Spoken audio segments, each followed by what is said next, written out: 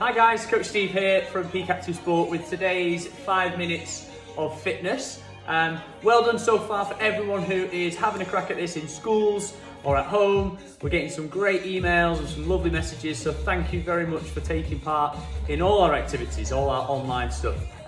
Today's 5 minutes of fitness is going to be 3 different movements which you're going to cycle through for 20 seconds a time. So the first movement that you're going to do for 20 seconds when you press start is going to be some star jumps. So dead simple, stay in a obviously nice straight position, end up in a star and back to here. Now if you're lucky and you've got a skipping rope at home or at school, then you can substitute that for a bit of skipping. So get that rope behind you to start and just working on some single skips, little jump when that rope comes underneath. Try and get as many as you can in a 20-second window.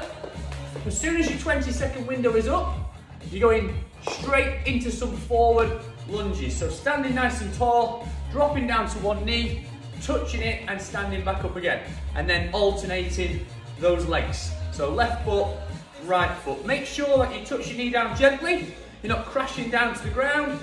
Make sure as well you keep your chest up. Okay, we don't want to see sort of people coming down and nearly touching the floor with their chest. So chest up at all times, as many reps as you can with your forward lunges, and as soon as 20 seconds is up then, you're going to go down onto your knees and get into your press up position.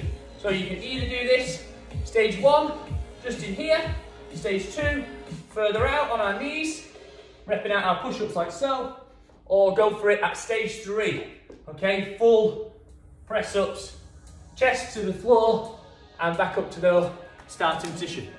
As soon as obviously that 20 seconds is up, that will be then a minute's work. So there's 3 activities, 3 exercises that you go through, either then back to your skipping, okay, or into your star jumps. And as soon as you've done that one, just keep cycling through. You can count up your reps if you want. You don't have to count your reps up. You can just obviously have a bit of fun with it. Gets the heart going, gets the muscles working in your legs and obviously in your arms and your chest.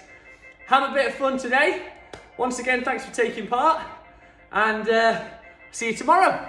Cheers guys.